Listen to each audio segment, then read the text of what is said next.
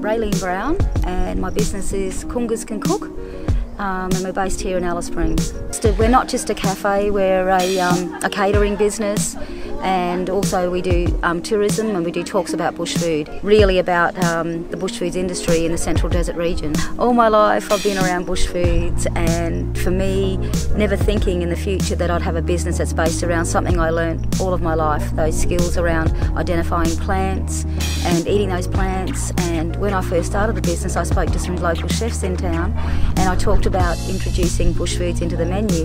It's beautiful food, it's nutritious, it's what our ancestors have survived on for many thousands of years. So sourcing food locally is a great way to go. Other countries are doing that and really respecting their own food history.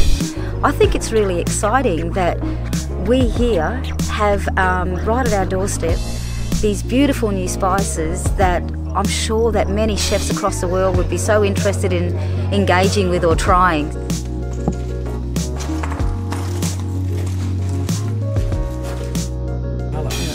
Buddha! My name is Deanella Mack, and I'm part of the Arrernte tribe here in Central Australia. My business is Cultural Connections NT, and I provide some cultural tours and cultural conversations out at Standley Chasm to our people, and we call it Angula Atwaja. Yeah, if you're getting over here into Central Australia, there's a few places that you can find out a little bit more about our people. My business is one of them. There's a lot of bush food products, locally harvested from our women on the ground who are in the communities trying to create that, economic development for our people out on land, doing the things that their ancestors did for many thousands of years.